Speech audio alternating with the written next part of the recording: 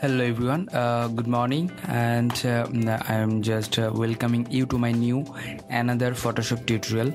And today I'll show you how to enrich your photography, basically the portrait photography, and I'll give you the preset link in my video description for the download, and you can use that preset for your photography. So let's see some example of that. Just opening up the photo, this one and this one. This one is the edited, actually non-edited image downloaded from the deviantart.com, and I'll give you the credit line and download link in my video description. And the output will be like that, the enrich color. Okay, this one non-edited, and you can enrich the color like that. Okay, another one, suppose this one or this one non-edited image, and after just edit you will get the result like that, the previous one and the present one. Okay, and the another one, here is two preset. I'm just discussing about the number one preset, and the second one preset will be like that. Suppose this one is a image non-edited, and after using that preset you'll get this type of output, enrich the color. Okay, and the another example of the second preset will be this, the non-edited image, and after using the second preset you will get the result like that. Okay, this one was a sample, and let's see how to use the preset.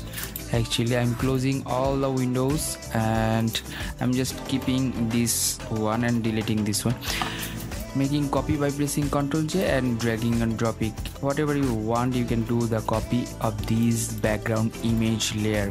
Okay, and go to the filter. If you are not using the Photoshop Creative Cloud version, then you don't get the camera filter by default, and you have to install it manually. And so I'll suggest you to use this preset, and you must have to have the camera filter. So just in a camera filter you'll get this menu in this corner, and the load setting option, and the load the first one, rich color for portrait, and hit the OK button. You'll get the color. Okay, let's see the before and after. Before one like that, and the after one like that, getting the rich color.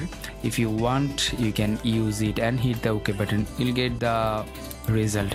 Okay, now let's see the second option, opening up the image, this one. Suppose this one, this image, and the filter, camera filter, and the load setting options, and rich color too, and you'll get the result like that.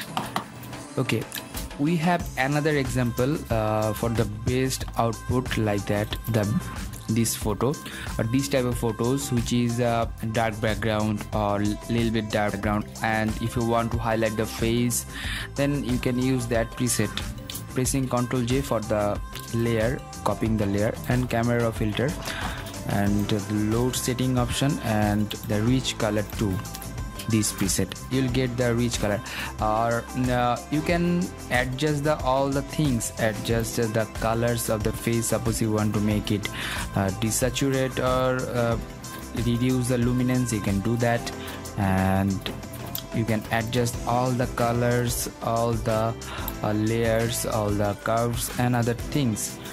Here is your full freedom to edit that, and hit the OK button. You'll get the result, the rich color.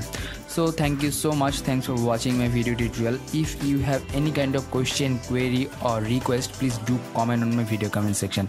If you want to get the new video at first, please subscribe my channel and press the bell icon. And until the next video, I am ASM Arif signing out, and bye bye.